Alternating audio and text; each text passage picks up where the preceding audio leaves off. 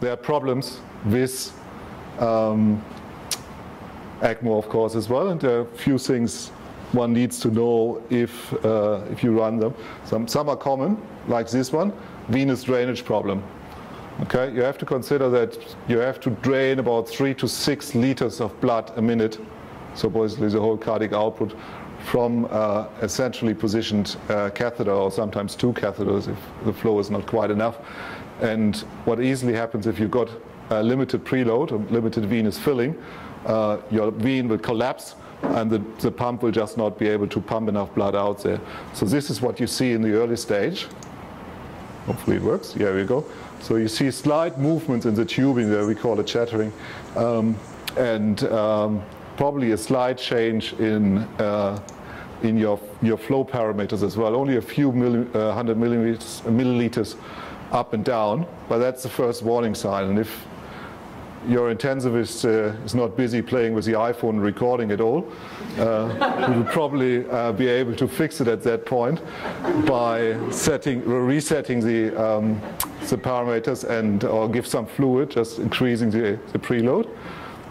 However, that wasn't the case here, so that's the next stage. As you can see, we've got a suck down now. So basically, the whole ECMO flow diminishes to 0. If you've got a VV ECMO on, the patient's going to be completely dependent on his ventilation, which is not existing. So they turn blue in no time. And if they're on VA ECMO, they become hypotensive at the same time as well. So that's how it looked like. So vigorous shaking, and if you would have a look at our flow meter there, your blood flow would come down to almost 0. Well, it's not too bad. As you can see, I'd fixed it actually in a few seconds eventually. There's no movement there anymore. What you have to do in that emergency setting, you can't just wait for fluid to go in. It's far too late actually. What we do is you just turn down the flow to 0 for a few seconds only. So that allows the cannula to disconnect from the venous wall again and free float again in the vessel, and then you slowly increase the flow again. The patient will probably be not optimally saturated at the time, but still it actually helps with the stabilization of the patient. Then secondary, if that happens more often, obviously you have to think of, is your cannula at the right position? Do you have to have another cannula to drain from a different side to get enough blood flow up? Or, of course, the other option is, do you really have to run such a high flow you're currently running? Because in the end, and we come to that actually, some people claim that venous flow, saturation on VV ECMO might 85 to 90% of saturation might be good enough, actually, and you may not achieve much more. If you're more aggressive with drainage, you achieve more. We usually try that, in fact, but you may be happy with that kind of saturation as well. Okay, other complication. This is again specific for VV ECMO, and this is recirculation. So this is your return cannula here, and all the oxygenated blood meant to go into the right atrium and then through the lung. Of course, that doesn't happen all the time. So some of the blood, unfortunately in this case, gets sucked up back into the drainage cannula. So there's recirculation happening, and this, I'm not sure if that's going to show up well. But this is the venous drainage cannula from up the top there. And as you can, if you look very closely, you may see that the color of that blood drained is changing with the heart rate. So in systole, basically, most of the blood gets diverted into the drainage cannula straight away, and you've got oxygenated blood coming out of that cannula. While in diastole, most of the blood gets sucked into the right atrium and right ventricle. So that again tells you that maybe your cannulation position is not optimal, or you just have to address it. Okay, one other problem, it's the one I was just talking about before.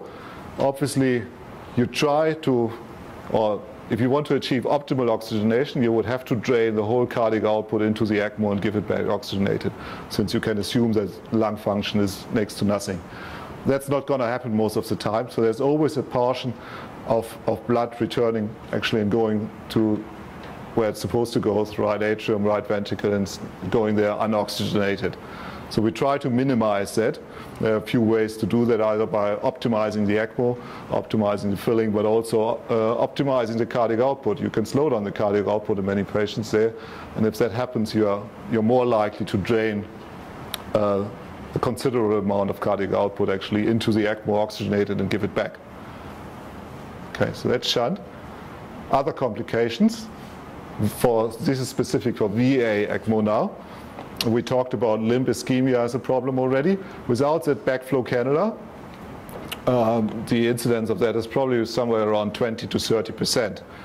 And if it happens, we only had it a couple of times, but if it happens, it's pretty bad. Not only that you have to do major surgery like an amputation there, you run into bleeding issues, you run into hemodynamic problems quite a lot. So we always put a backflow cannula in, and that usually is possible relatively. It's possible to do that percutaneously, and it avoids limb ischemia. Other problems associated with that, and that's maybe a bit more complex. Now we've got VA ECMO established here. Your return cannula is here, so it pumps blood into the aorta. We relax because this is now creating your cardiac output. Your blood pressure is okay. You could reduce the inotropes. We can forget about the heart if you want. It's not quite true, because the problem is now that if you allow the heart not to eject at all, there's still some blood returning from the lungs, which is not oxygenated, and usually there's a bit of aortic valve regurg as well. So over time, the left ventricle and subsequently the left atrium and the lungs will flood. So you will see APO, you will see pulmonary hemorrhage, you will see LV distension, and you will see, since it's more or less static, you will see intracardiac thrombosis happening as well. So we always try to make the patient eject at the same time. Okay, that's relatively easy to monitor. You've got your arterial wave monitor, pressure monitor obviously on, and if there's no ECMO or no cardiac output, you will have a flat line because it's a non-pulsatile pump. But if you've got some ejection happening, you will have some pulsatility. As long as that is happening, you're probably fine. You won't have these complications.